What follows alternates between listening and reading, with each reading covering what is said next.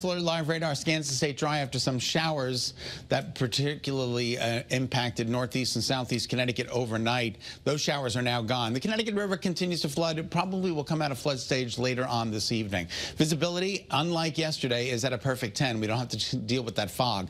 There are those scattered showers that I was just talking about. You can see them pushing out into the open waters of the Atlantic. So according to First Alert Futurecast, tomorrow's weather today, I'm running the clock down. Do you see anything? Not really. Maybe a cloud or two. We're going to call it mostly sunny, if not completely sunny.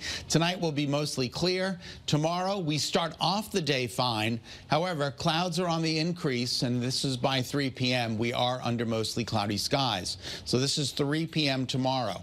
Now, this is 10 o'clock tomorrow night. More rain rolls in. It's not going to be the heavy type that we've had over the past couple of storms, but there will be showers moving their way through the state right through tomorrow night and most of the day on Thursday. So Thursday's looking like a mostly cloudy day with a chance for showers. Not a washout, but there will be showers around from time to time. 50 amazing degrees this morning in New Haven. That is remarkable. And we'll take you right now to Windsor Locks, where it's equally as comfortable. I mean, 47 degrees there. That's almost 10 above average. We've got 43 for you in Tolland, 49 for you at Brainerd, 50 in New Haven, 53 in Bridgeport. And you can see the numbers are generally up a degree or two or three, and the winds are calm. So forecasted highs today climb into the upper 60s, right around 70 degrees.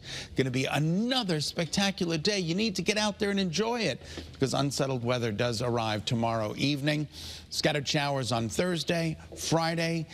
Evening showers, afternoon and evening showers on Friday, and then Saturday, mostly cloudy with a chance for morning showers, giving way to partly to mostly cloudy skies, and then Sunday and Monday look good with temperatures in the low 60s.